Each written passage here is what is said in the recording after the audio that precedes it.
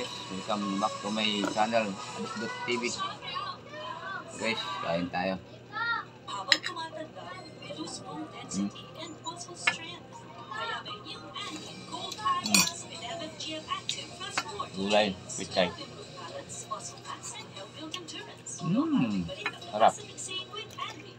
Ready na yung pag-level up dapat sa pawis. With the power of Johnson's. Absorb sweat 2 times better. Para fresco mo ang buong pamilya. Johnson's powder. Sabaw.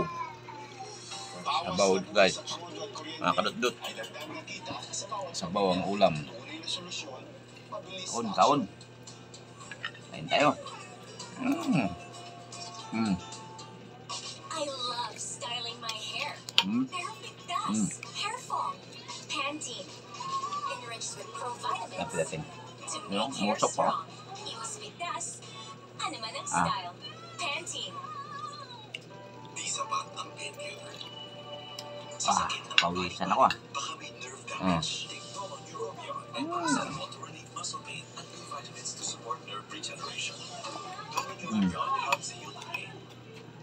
Daan gulay.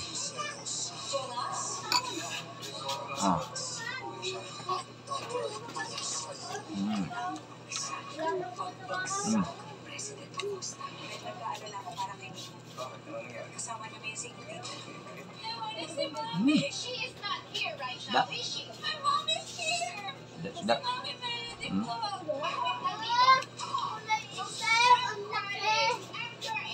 Namut pa.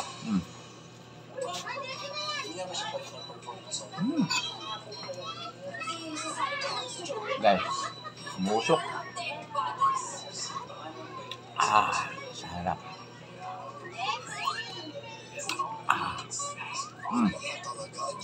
Mukbang.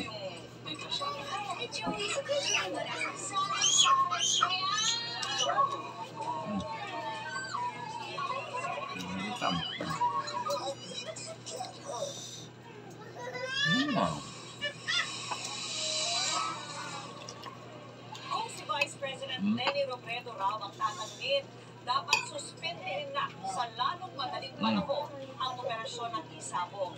Dapat daw timpangin ang pakinabang sa isabong o talpak laban sa social cost nito. May hiling naman sa mga botante si Senador Kiko Pangilinan sa gitna ng mga nagsusulong ng ibang katamban para kay Robredo. Nakatutok si Salima Refran. Walang public engagement ngayong araw si Vice President Leni Robredo. Pero sa pre-tape na programang Candidatos, sabi ni Robredo, kailangan timpangin ang pakinabang ng bansa sa isabong at sa mabigat na social cost nito. Kailangan isuspend ito at the soonest possible time na imbestigahan kung inutuloy ito in the future. Ano ba yung safeguards na hindi mangyayari yung nangyayari ngayon? Worth ba yun ang pera makukuha ng pamahalaan? Para sa akin, hindi Isusulong rin ni Robredo ang mga amendment sa batas para mas mapagaan ang pagdinegosyo, tulad ng direktang pagbili ng mga LGU na mga produkto na gawa ng maliit na negosyo at pagkakaroon ng mga diskwento sa logistics tulad ng shipping at delivery. Dumalo rin si Robredo sa election forum ng CBCP ngayong gabi. Nakipagtayal naman si Senator Kiko Pangilinan sa mga magsasaka sa Manolo Fortage sa Bukidnon. Ayon kay Pangilinan, mahalagang suporta ng pamahalaan sa mga magsasaka at mga isda ang direktang pagbili ng kanilang mga ani at mga huli. Sa rally sa Tarlac, ato ning simsiman kay Nugon sa mga nagsusulong ng ibang vice presidential candidate para kay Robredo. Hinihiling ko at pakiusap yung para kay Leni, sana para kay Kiko din.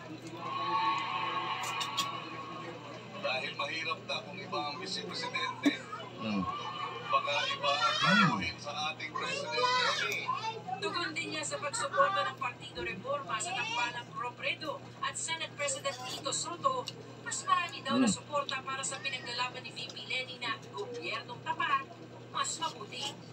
Nauna nang sinabi ni Robredo na si Pangilinan lang ang kanyang vice-presidente.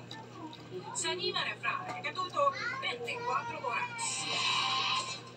wala pa raw pinag-sinasabi si Pangulong Rodrigo Duterte sino ang Tuloy ka ba? iniendorso niyang presidential candidate kahit pa nakipagpulong siya kay dating May Senador channel. Bongbong Marcos ayon sa Malacanang. kadotdot.tv. Kaya naman umaasa pa rin daw si Manila Mayor Isko Moreno na Guys, susuportahan nasuportahan yung channel ko guys. Nakatugtog si Anto Bernardo Idol, ng GMA Boy National Tapang. TV, balitang South Saka si Japper Sniper.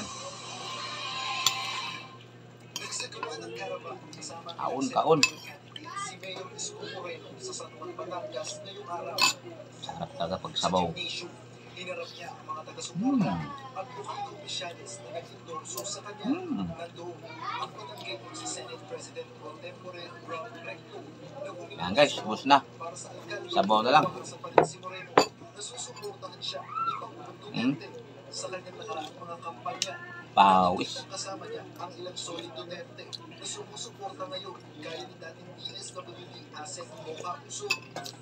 Yun guys, thank you sa inyong panonood. Thank you sa inyong pag-uban sa akong pagkaon. Thank you very much sa inyong panonood. Please subscribe my channel kadotdot.tv at paki-hit na rin ang notification button para updated kayo lagi sa aking video. Thank you very much po.